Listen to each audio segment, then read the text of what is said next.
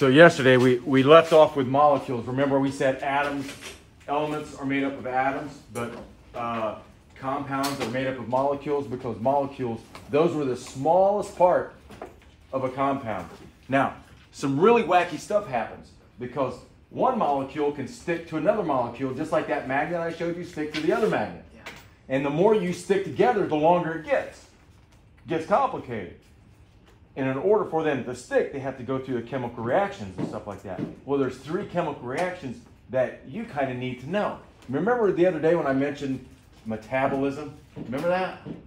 We did the poster about anabolic reactions and catabolic reactions. And I said if you added all those together, that would equal your metabolism. And last night I was thinking, well, man, how can I show this to these people? And so I researched it, and I thought, I wondered what the hungriest animal on earth was. And here he is. The American pygmy shrew. This guy is only about 2 inches. Now check it out. He's only about this long. Wait, what is he? He's a pygmy shrew. And so he's about this long. We have shrews around here like that. But when you see one, keep in mind, these guys, they eat 3 times their own body weight every day. They only sleep 2 to 3 minutes per day. The rest of the time, they're eating. Somebody asked me what they ate. Well, I didn't read it, but I know something about the shrews, and they eat anything. If it's alive, they'll eat it. If it's dead, they'll eat it. If it's certain plants, they'll eat it. They got to eat. Well, here's the cool thing.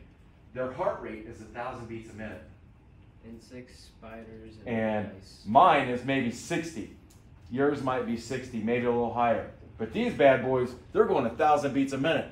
And so they only live a year because they are constantly on the go and they just burn themselves out. So their metabolism is high, which means they have a lot of chemical reactions going on at one time in their body.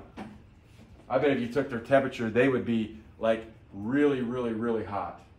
A lot hotter than we are. Okay? But I thought I'd show you that because I just thought that was cool. Yeah. They eat insects, spiders, and yeah, they'll eat anything. Anything. Would you eat a spider? You would if your belly was hungry. Yeah. You know what animal was on there that surprised me? I didn't get a chance to read it, but it was the whale, blue whale. I didn't get a chance to read it. But they have a lot of chemical reactions. Now, here we go. 3 chemical reactions or bonds that you need to know. 3 chemical bonds you need to know. Without these, our body can't survive. Life would not exist. Even in plants, animals, whatever. If it's made up of cells, this stuff is going on.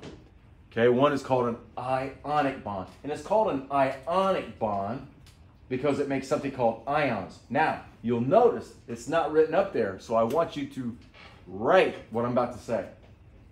It is the strongest chemical bond. We can't break it. It's unbreakable by our bodies. And an example would be salt. So when you eat salt, your body can't break down salt. It can only get rid of it. You ever get sweaty, and the sweat is salty. I mean, you get so sweaty that it'll dry up in salt crystals on your skin, or you pee it out. But you can't break it apart because it's a strong bond. Now, check this picture out right here. See that pebble at the bottom? That's the metal, sodium, Na. Remember, that's one of those molecules we listed yesterday. So there it is, sitting in sand, so it doesn't melt the whole glass. And then see how green it is in here? That's chlorine gas.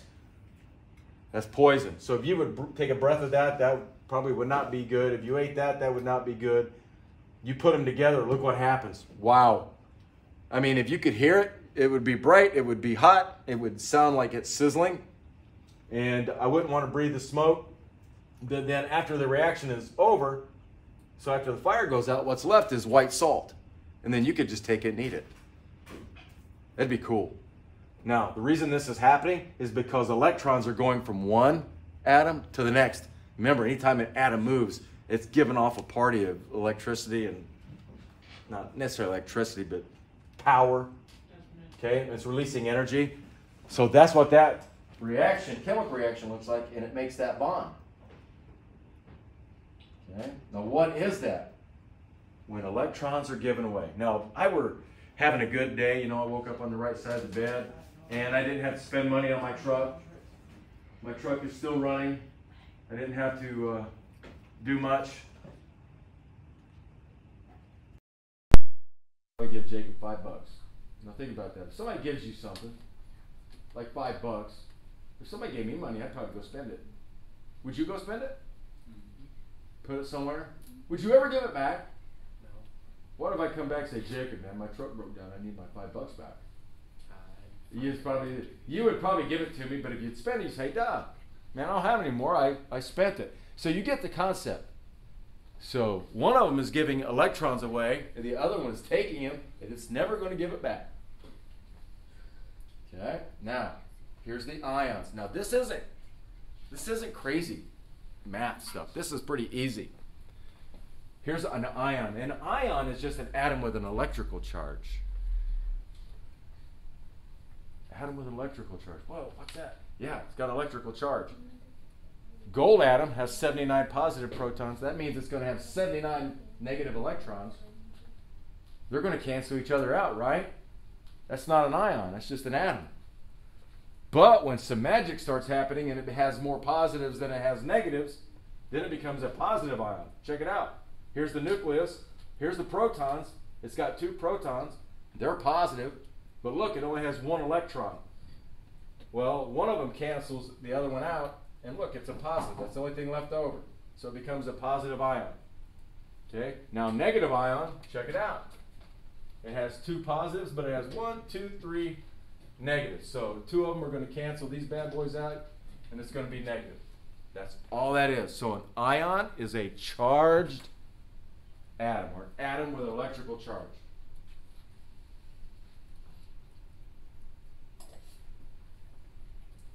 Okay, now check out this picture. You don't necessarily have to draw it, but I just want to show you.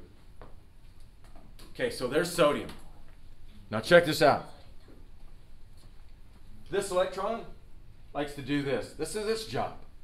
All day long, every day, 7 days a week, 24 hours a day, every year, forever until eternity, it wants to orbit. It just like does that all the time? That's all it does. It just goes around and around and around. See these? These electrons, all they do is go around and around and around and around. Here's something cool though.